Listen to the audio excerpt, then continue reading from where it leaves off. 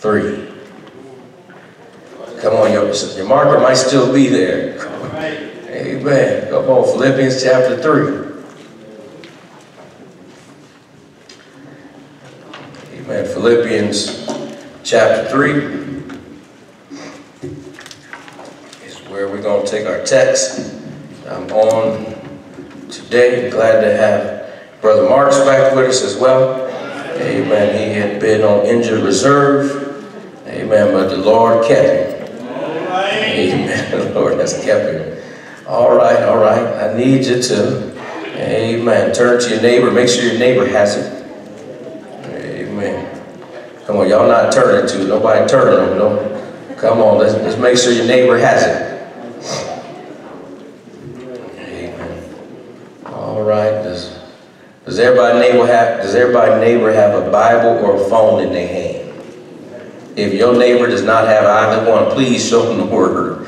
Because I want to make sure, amen, that when they ask what the preacher talked about in church today, you can say he came out of the book of, chapter number, there you go. All right. And if you're able to stand, I would like for you to stand. Now, when I was growing up in Pleasant Green, there were some things that Pastor McMillan did that just drove me crazy. Come on, y'all to say amen. But now I find myself doing stuff he do. Brown boys, y'all need to stand. Amen. Come on, Pastor would say, y'all too young to be sitting. Amen. Come on, Sonny, come on up. All right. Philippians chapter 3, for these moments that we have together. I want to take a look at a few verses. I'm going to start at verse number 1 today. Amen. Further, my brothers and sisters, rejoice in the Lord. It is no trouble for me to write the same things to you again. It is a safeguard to you. Watch out for those dogs, those evildoers, those mutilators of the flesh. For it is we who are circumcision, we who serve God by his Spirit, who boast in Christ Jesus, and who put no confidence in the flesh. Though I myself have reasons for such confidence. If someone thinks they have reasons to put confidence in the flesh, Paul says, I have more. Circumcised on the 8th day, of the people of Israel, the tribe of Benjamin, a Hebrew of Hebrews, in regards to the law. He also says, a Pharisee, as for zeal, persecuting the church, as righteousness based on the law, faultless. But whatever were gains to me, I now consider loss for the sake of Christ. What is it more?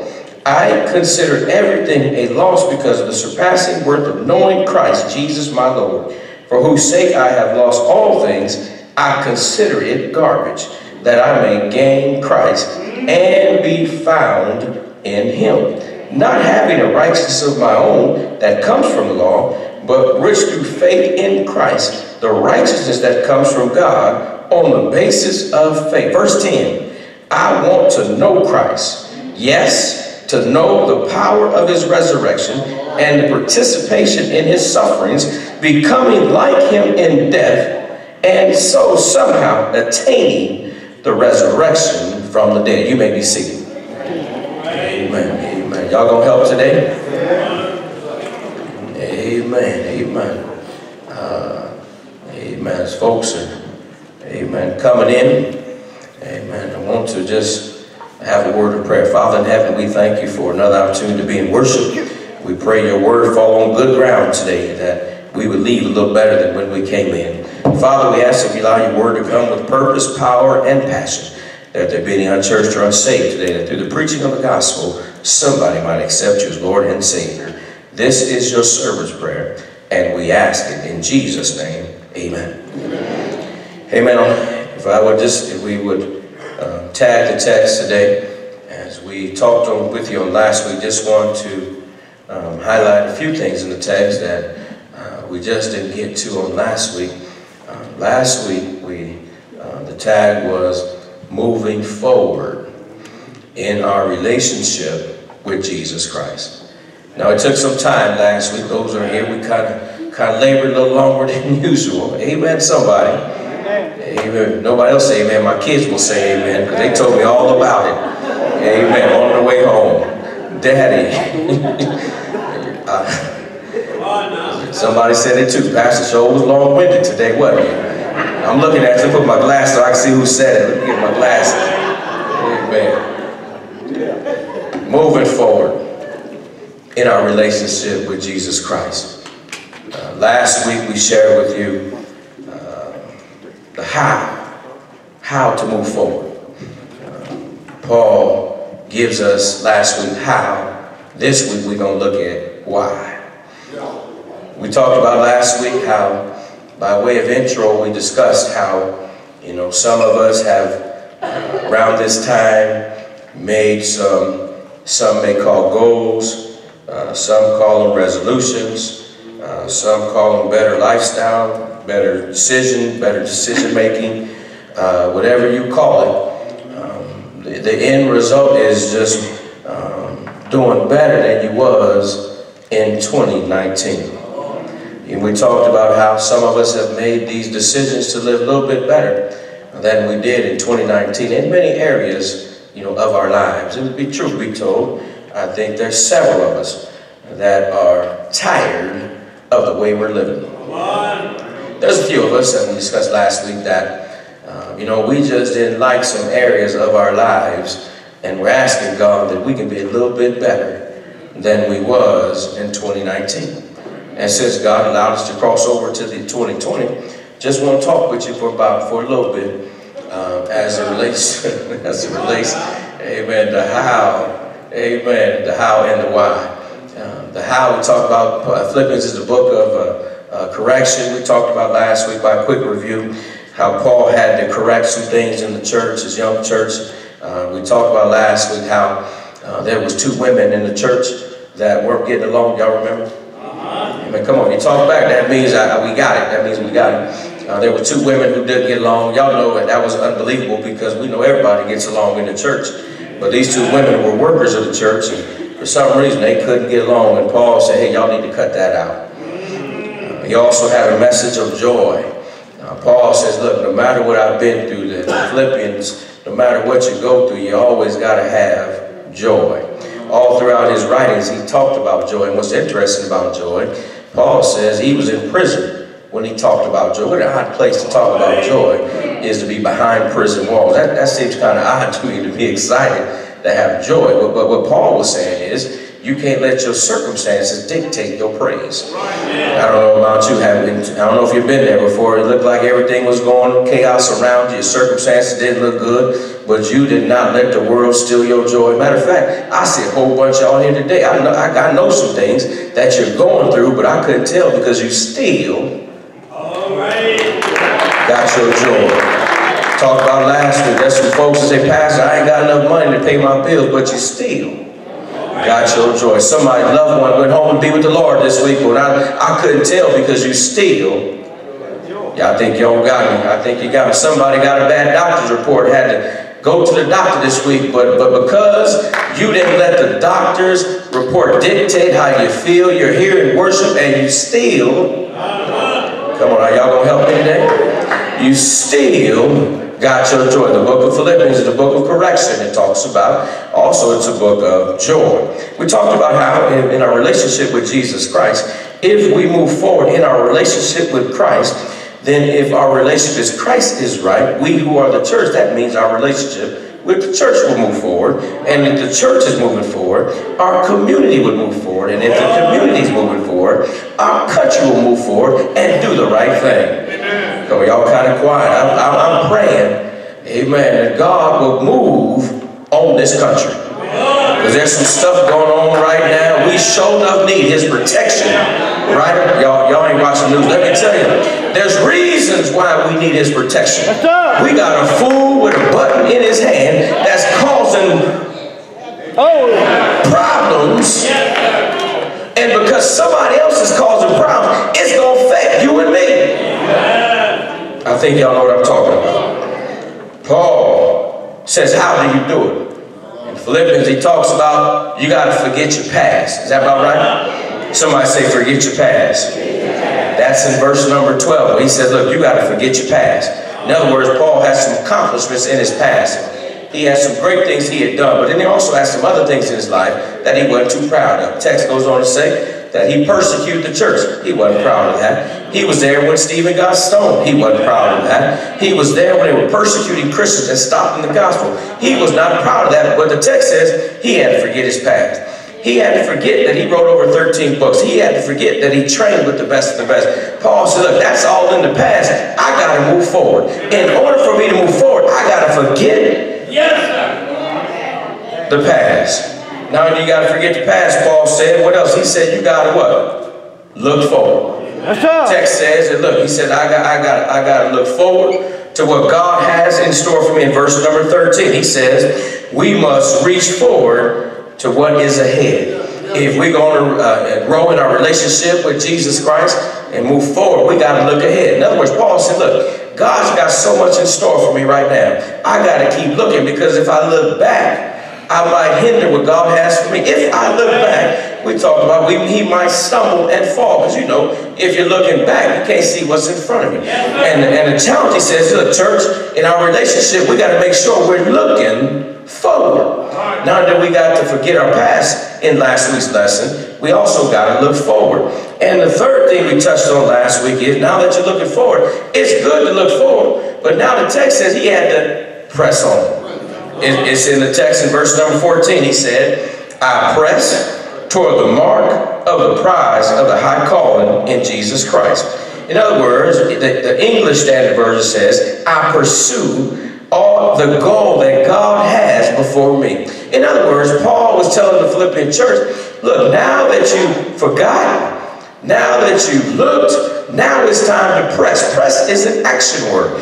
In other words, that means I got to do something about what God has for me. I don't know about you, but I'm excited for what God has for you in your life. I'm looking at some folks that I know it was a tough year in 2019, but God's got some things for you in 2020. God's ready to elevate you, promote you, and be a blessing, lift some burdens off you in 2020. I'm excited, but you gotta press. That means you gotta get to work. It means I gotta get to work. And so that's the how. Now let's take a moment to look at why we have to move forward. All right. All right. We go back in the text in verse number 1. When we look at this text on today as intro, just want to ask, now that we know how and the resolution or the goal, the better lifestyle decision you have made, you want to go to the gym, you want to balance your checkbook, spend less, watch what you say, eat less, count calories. Y'all kind of quiet. Let me start all over. Let me back this train up and start all over. Somebody might have said, I'm going to the gym this year. I'm going to eat better. I'm going to join the gym. I'm going to balance my checkbook. I'm going to watch what I say. I'm going to eat less. I'm going to count calories. I'm going to eat. Y'all kind of quiet. Come on, I see a hand. I got a witness. All right. Somebody said, I'm going to pray more. I'm going to vote in 2020. Somebody else said, look, I'm going to the doctor this year, and I'm going to get a health checkup. Somebody might say, I'm going back to school. Those are the hows. The whys is our focus on today. Why do you want to eat right? Because I want to get off that medication. Why do you eat right? So I can have more energy in the service of the kingdom. Why do I want to save more money? So I don't have to stress. Yes, sir. I can save money for vacation. Why do we do what we do? Let me get you out of here. We got to move forward in our relationship with Christ. Paul says, one of the things we got to do is watch them dogs. Somebody say, watch them dogs. Let's see it in the text. I need some help. Further, my brothers and sisters, the text says, rejoice in the Lord. it is no trouble for me to write the same things to you again. It is a safeguard to you.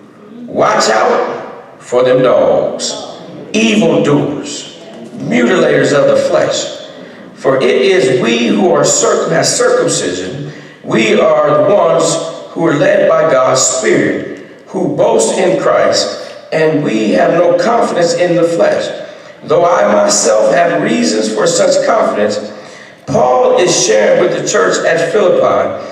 He wanted to protect them from the dogs. Who are the dogs? The text says there was some folks running around the church who were telling folks that you had to be circumcised to be saved.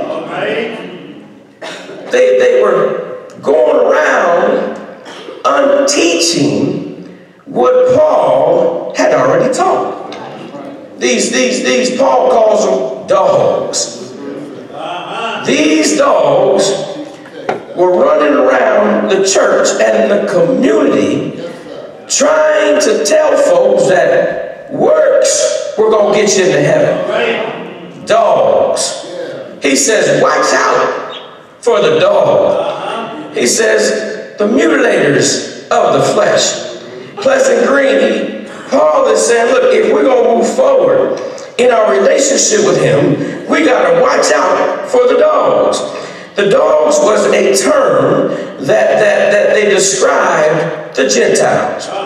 Dogs was given to someone who referenced that they were unclean and unfit. In other words, the Jews were going around town talking about the Gentiles, calling them dogs.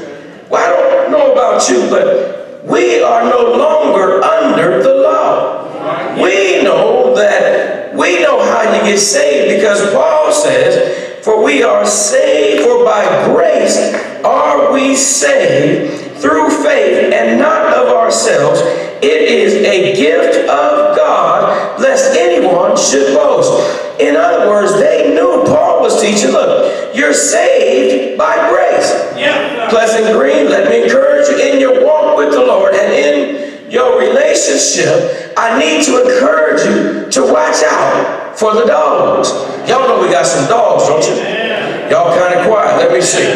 Y'all know we got some big dogs, little dogs, pretty dogs, quiet dogs, hairless dogs, skinny dogs, big dogs, little dogs. Come on, y'all kind of quiet. Teethless dogs, dogs with a lot of teeth. In other words, there are some dogs waiting to get you and me. Still kind of quiet. Let me encourage you. You know, you got some dogs in your home. We got some dogs in the church. We got dogs in our community. We sure enough got a dog in the White House. Y'all kind of quiet on me today. That's all right. Dogs are everywhere. But I'm so glad that even though some dogs are all bark and no bite, some dogs all bite and no bark. Some dogs look good but are up to no good. Some dogs are pretty. They walk upright. They think they own everything. Sometimes we got to watch out for the dogs. This is going to bless you if you let it, because we got some folks on our trail trying to distract us and get us away from what we believe. The text says, watch out for the dogs.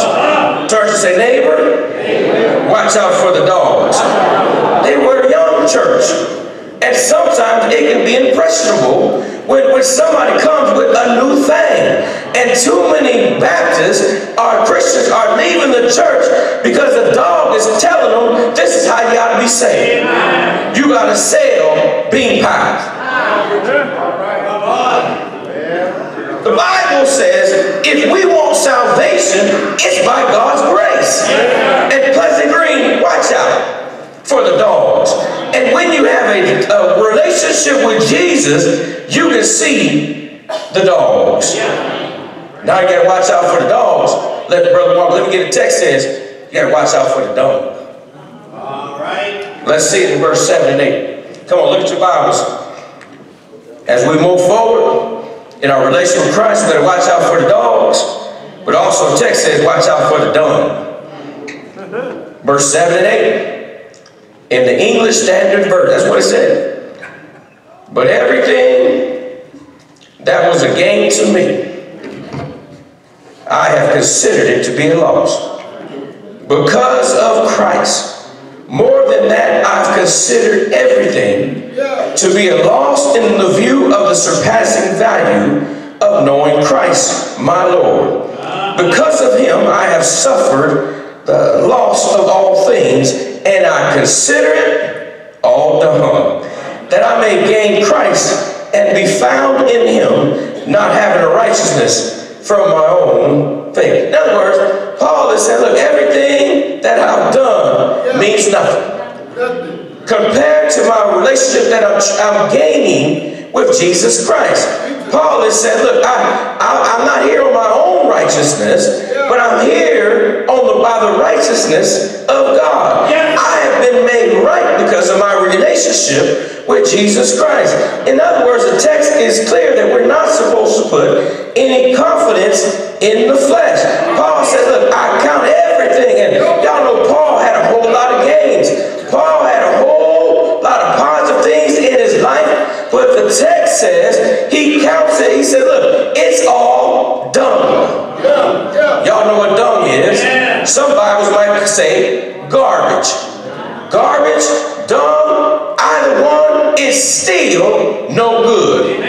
I love the text because every now and then, even in our relationship with Jesus Christ, we got to get rid of the dung in our lives. Because some of us got some dung in our, y'all looking at me crazy. That's the text. The text says, Paul said we got to forget about some things and move forward. And lastly, I leave you with this. Not only, let's go home. We got to move forward in our relationship with Jesus Christ. Anybody want a new relationship? Anybody want to improve the relationship? Anybody want a better relationship? Anybody want a closer relationship? The text says, watch out for the dogs. The second thing, it says, watch out for the dung. And the last thing, I said, Paul, what can you share with us on today? Why, Paul, should we move forward? Why should we look at getting a better relationship after all you've done? What is it in the text, Paul, that you can encourage us in all that we're going through? What is it? Why do we need to move forward? Why do we need a better relationship? I feel my help coming. Why is it today, Paul, we need to move forward? The text says that I may know him. See, y'all not going to help me. Let me go. He says in verse 10